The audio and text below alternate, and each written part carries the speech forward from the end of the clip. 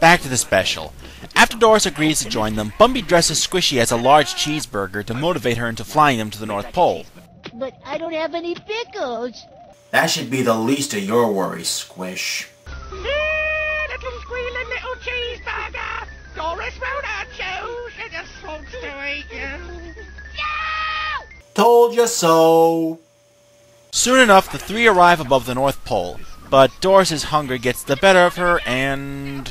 Help! Mr. Bumpy, help! Mr. Bumpy! Mr. Bumpy! Uh-oh. Talk about your no-frills flight service. I hate when this happens. Mr. Bumpy, I gotta tell you, this has been a lousy trip. I got stuck in the snow on my way to Santa's dome. Skip it. Then I stubbed my toe. After falling down a mountain, the two finally find themselves near the North Pole, which isn't exactly cheery or fancy looking. Men, I'm proud as heck of each and every one of you. So remember, keep your heads up and stay cool. Holy crap! Snowman on steroids! Attention all you snowman troops, and heed the words I say. We must guard Santa's bag of loot and watch it night and day, and make sure that there's toys to haul when Santa loads his sleigh. We're providing security for toys, guarding them toys. We're providing security for toys. Okay, this song I won't skip. Yes, it's a variation of God Rest Ye Merry Gentlemen, but it's actually more tolerable and pretty catchy. Plus, it's the only song in the special that doesn't use clips from previous episodes, so you have to give him credit for trying. The stuff inside of Santa's bag is treasure fine and rare. It's stuff the greedy want to snag. Good luck to those who dare. Our message to those hoodlums is a simple one. Beware! We're providing security for toys. Guarding them toys. We're providing security for toys. Anyway, Bumpy and Squishy dress up as a snowman in order to get in. A snowman with big eyes, green arms, and blue ooze coming out from its bottom. Fortunately for them, their disguise fools the snowman soldiers, up until the elves are onto them. Come on, Squish, inside! Spies! Eat candy, enemy invaders! The two finally make it into Santa's workshop and go searching for the bag. Unfortunately, the elves and the snowman soldiers are cold on their heels. Times like now, I really miss the simple comforts of my commode. We're not flushed yet, Squish. Where there's a will, there's... a secret passage. Well, that's strangely convenient. They then find themselves in a secret hallway with an elevator at the end. They go inside, the elevator goes down, and the two soon find themselves closer to reaching Santa's bag. However, the elves and snowmen catch up with them. Squishy tells Bumpy to get the bag while he tries to hold them off. And how is he going to do that?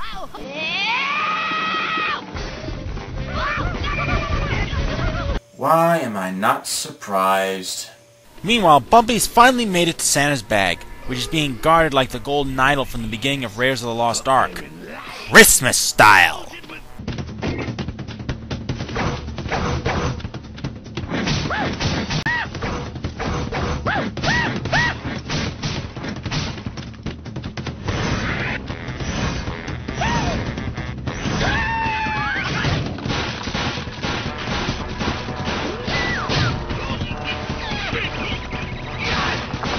God! Who knew Santa was this protective over the toys he gives away, especially with traps this deadly? Now I just take the bag and share? No! Forget the noble sacrifices of others. This bag has got your name written all over it. Yes! Whoa! But what about the promises I made? What about Squish? Do I betray him too? No! Attaboy, Mr. Bumpy. Listen to your conscience. Christmas isn't about what you get, but what you... Would you listen to the other guy? He's right, you know. Sharing's for everybody else, baby. Not you. Well put. No sweat, pal. He has no positive conscience whatsoever, does he? I can't stop myself. Gotta have it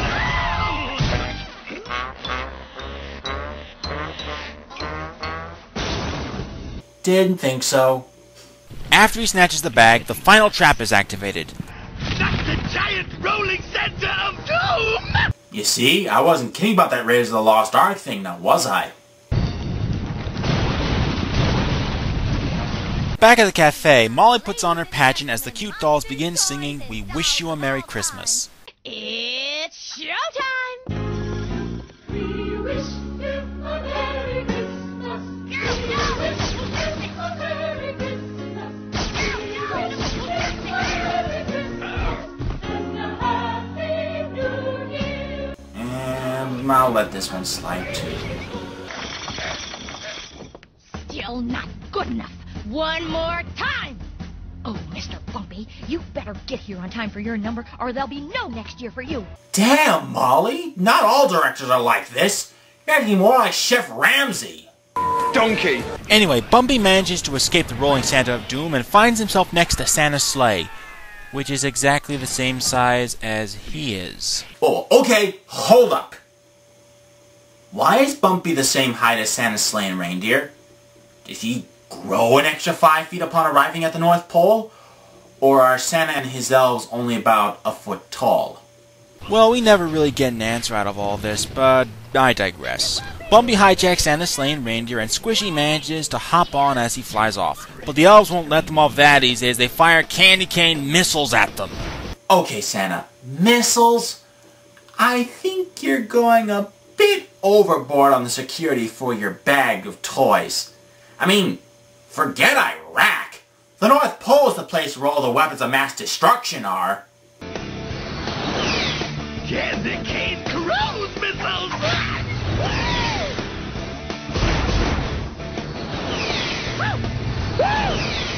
Ooh, time to put these antlers into overdrive!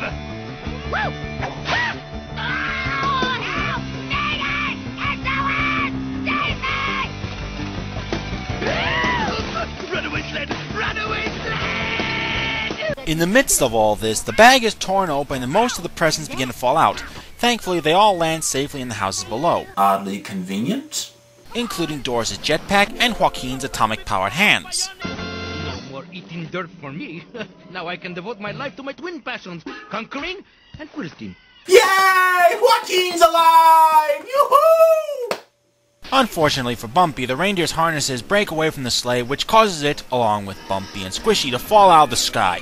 Fortunately, they crash right into the karaoke cafe, unharmed and with the gifts for all their friends, including one very special gift for Destructo. I am Destructo, the non-gender biased action toy created to enforce order in the universe. Built-in rule included. Most impressive. No, you're not reveling enough. More joy, more happy faces. I want authentic Christmas sentiment. And, Mr. Bumpy, I want you on stage and singing. Do you hear me? Killjoy. Anyway, Bumpy takes the only present left from the bag, since everyone else got the rest. But wait, what about Squishy? May I have my feet now, please? Oh, sorry, Squish. No can do. They must have fallen out over Madagascar or something. But if it's any consolation, at least I got one present out of it. Wow. After all Squishy did for him, he gives him nothing in return? That's cold, Mr. Bumpy. So because of the guilt, Bumpy decides to give Squish the last gift, hoping that he'll forgive him. And lo and behold, the last present just happens to be a tap-dancing noisemaker.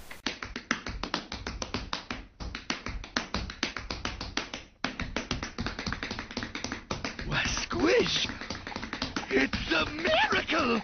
You can tap dance! Did he actually make those? Because I want one. Sing! You should be singing! Shut the frick up! After giving Squish the gift, Joaquin and Doris come in to thank Bumpy for giving them their gifts, which gives him a great feeling after what he's been through. And how does he express his happiness? With a song, of course. I came back to the bedroom with this discovery. I don't need things. Giving away gifts uplifts the people that you love. And on Christmas, that's good enough for me.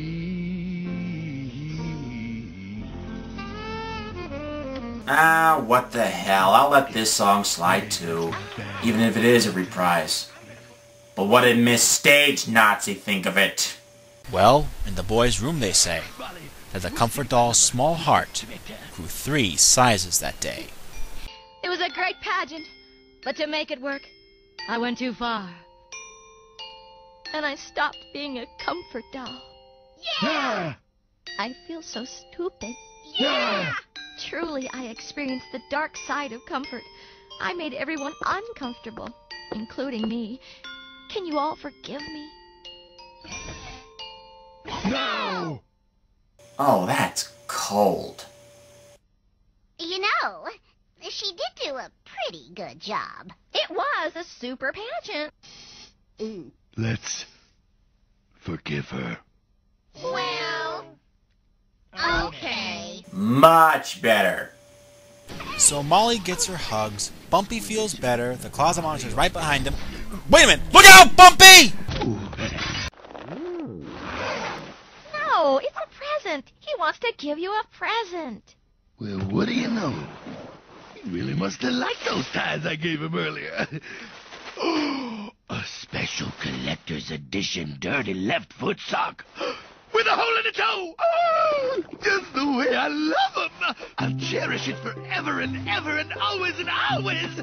Oh, it'll be the pride of my home, the joy of my life, the very core and meaning of my existence for all eternity.